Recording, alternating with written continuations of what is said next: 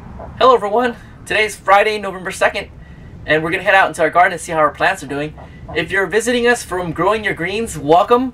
John recently visited our garden, which is a huge honor, and for him to share with you some of the things that we're growing is really awesome. So today we're going to go out to the garden and see how some of our plants are growing since his visit, and we'll talk about some of the things that we're working on and some of the things that we have in store for the next few months coming up.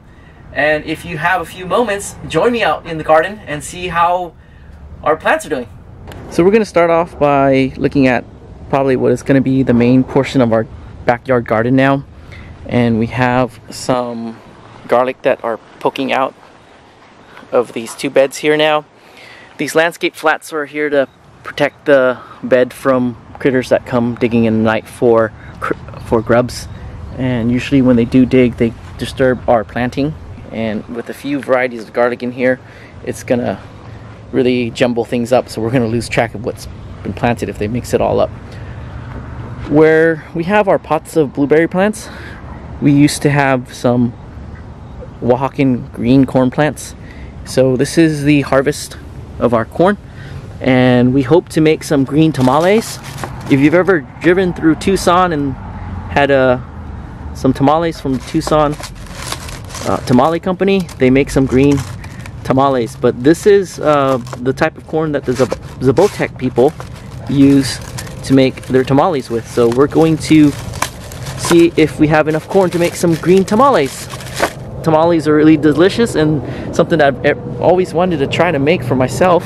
So this is gonna really motivate us to try to achieve that challenge.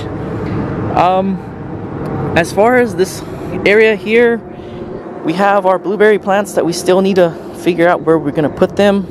I think we're going to put them back there on the raised bed area, and this space here is ready for planting. We just need to get some plants started and get them planted. We have some Zebrun shallots that have been sowed here, and let's see if we can find if any have poked out. Nope. Oh, you can barely see some green. I don't know if it's being picked up here. They're starting to poke up out the soil here. Yeah, it's just a lot of potential space right now. We just got to get back on track in terms of gardening. We were out in the Mojave Preserve recently and exploring the deserts of the southwestern part of the United States, the Mojave Desert, and also the desert that is part of Joshua Tree. So we have our heritage breed ducks, and these guys are getting close to 6 months old. On the left is a blue runner duck. His name is Wade. On the right is Domino. She's a blue Swedish duck, and we're expecting to get some eggs from her in the next couple of weeks. So that'll be very exciting. And then we come down this way, we have tomatoes, and fall tomatoes has been a bucket list item for me, and it's nice to see that we are getting some fall tomatoes. So these are San Marzano. The leaves are nice and green, which means that they're not being affected by spider mites. So in the cooler times of the year, they're susceptible to spider mites, so that's a challenge. We have some volunteer nasturtium that are growing, and yeah, oh look, we have some San Marzano that are ripening. So it's starting to get its orange color. And we come down this way. Let's look at our giant 4-hook shard. This has been an interesting plant. It hasn't bolted, and it's been growing. It survived through the 110-degree heat wave that we had in the summer. And then we have a yellow squash that we're going to take the seeds and save them for next year. And we have some artichoke that are growing, and the Morel blood oranges are getting their color. So in a couple months we'll be getting some blood oranges from this tree. Pass some of the plants here and look at more tomatoes. This is a paste tomato. This is one variety that is something that we're growing for the first time here, and The name of it is Principe Borghese. This is the size of the tomato that it produces. And then over here we have some Oxheart tomatoes. This is also a variety that is not new but to the growing community, but new to our garden. And if we come around this way, we have the rest of our space that we grow. And as a quick aside, this space is going to change hopefully sometime next year. We're looking into expanding the square footage of our house from 1,000 to something a little bit larger so we can be comfortable in it with our 2 kids. So we're probably going to lose this planter here and that planter here over there, and we're gonna have to move it someplace. Something that we're excited about and have been taking a lot of our good time in making sure we plan this thing properly, and also for me coming out here and thinking about how to plan it so that we can still grow our plants. It's a nice problem. In this corner we had some ginger plants, and we've since harvested our ginger plants, and we have a really nice harvest of ginger. This is our first ever harvest. We tried some last year, didn't get anything good out of it, and this is something that we are super proud about. The brown peel of the ginger has come in, and the callus that it's developed helps to protect the rhizome from being rotten, getting rotten or eaten. When you first harvest it, the ginger rhizome has a more delicate look to it, and the outside is a little bit more transparent, like this area here.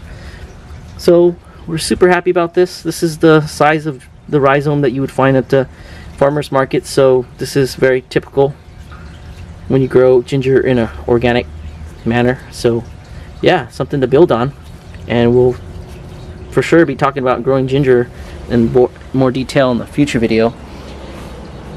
One of the things, as you will find as a gardener, is challenges of space. So we have some loofah that's growing along this telephone line. This is not by design. The original design was to let the plant grow onto the patio, but it's too hot up there and the plant keeps wanting to come down this way. Initially I thought the wind was blowing the vines over, so we would weigh down the vine with a piece of stick. The vine stayed, but then it didn't like it. We knew it didn't like how hot it is up there because it grew vines, additional new vines, and it grew away from the top. So something that we discovered.